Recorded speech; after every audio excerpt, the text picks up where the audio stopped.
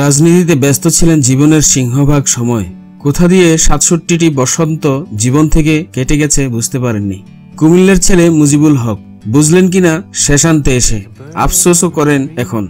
আগে জানলে এতটা বসন্ত অগোচরে চলে যেতে পারত না। ২০১৪ সালের ৩১ অক্টোবর বেশ ঘটা করে বিয়ে করেন হানুফা আক্তার রিক্তাকে। গেল বছরের ২৮ মে স্ত্রী হানুফা আক্তার রিক্তার কোল জুড়ে আসে রিমু। মেয়েকে কোলে নিয়ে কেঁদেছিলাম সেদিন। রক্তের মায়া কি সেদিন প্রথম বুঝতে পারি।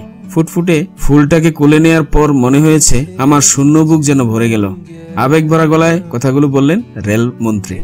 জান্নাতুল মাওয়া রিমুর বয়স এখন ১ বছর। এখনো মুখে কথা ফুটেনি পুরোপুরি। গুটি গুটি পায়ে ঘরময় ঘুরে বেড়ায় আর শুধু বাবা বাবা বাবা ডাকে। মায়ের চেয়ে বাবার প্রতি টান বেশি মেয়ের।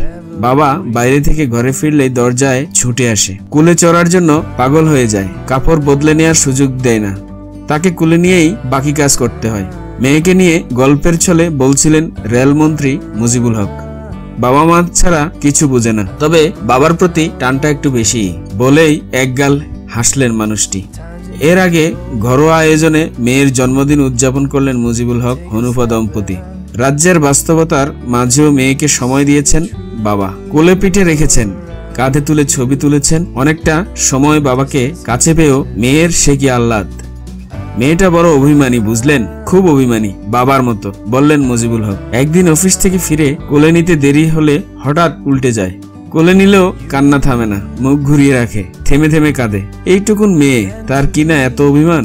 বেশ সুখেই কাটছে রেলমন্ত্রী মুজিবুল হকের দাম্পত্য জীবন। তাদের এই সুখ অটুট থাকুক এই কামনা রইল। খবর নয়া দিগন্ত, ২৮ অক্টোবর ২০১৭। ধন্যবাদ।